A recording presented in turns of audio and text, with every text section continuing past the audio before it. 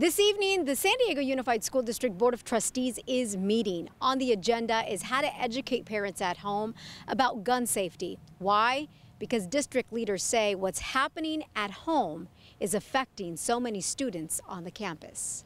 Anything that happens in our homes or in our communities revolving around violence comes into our schools, and they come to school not necessarily ready to learn. Because it's Gun Violence Awareness Week, the San Diego Unified School District has chosen to join forces with San Diego's city attorney to inform parents about a new safe storage law that went into effect September of last year. The controversial city law requires all residents to safely lock or store firearms inside their homes unless the weapon is in the immediate control of its owner or authorized user.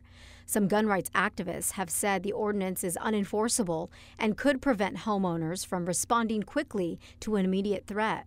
But City Attorney Mara Elliott, who introduced the ordinance, says it's a guard against accidental shootings. The point of this law is not to punish people. We want everybody to be responsible with their firearms, and about half of people are responsible. It's the other half we really want to reach. It's not about school officials or teachers taking a political stance in the classroom. We have a clear curriculum and standards that we teach and critical concepts that are important. We're teaching what all of the concepts are around it. The school district is adopting a resolution to support the new city law and the idea of safe storage. The district will be sending out a message to more than 100,000 families about the need to safely store guns at home. In San Diego, Elizabeth Alvarez, KUSI News.